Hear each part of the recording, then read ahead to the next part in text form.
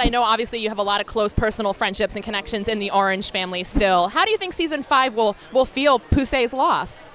Honestly, I'm excited to just sit down and watch it and have no clue what's going to happen. I hope that, just selfishly, I hope that her memory is throughout the entire season. I hope that she's never forgotten, because she is someone that I feel like people loved, but even more so, I love her deeply. Is Danielle okay without you? I hope so.